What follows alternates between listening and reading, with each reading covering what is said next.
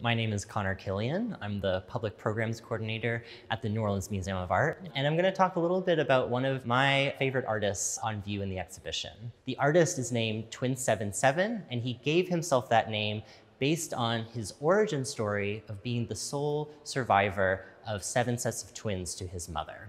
His style is characterized by very rich textures and patterns and earth tones, often really densely packed into his compositions. The subject matter really inspired by Yoruba folklore and oral traditions.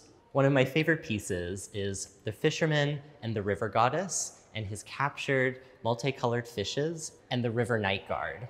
We can see these patterns of flowers poking through the trees and these geometric shapes adorning the different figures.